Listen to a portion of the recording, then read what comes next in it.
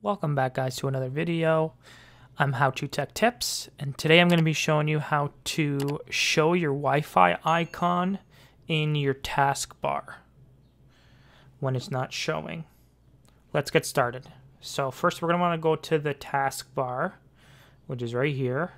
We're going to want to right click and go to taskbar settings.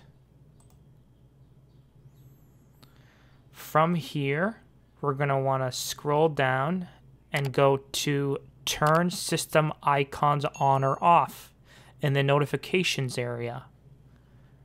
Left click on that, and then a list will come up of all the icons that we can turn on or off. And as you can see, mine is off. That's why my notification, my Wi-Fi icon isn't showing here.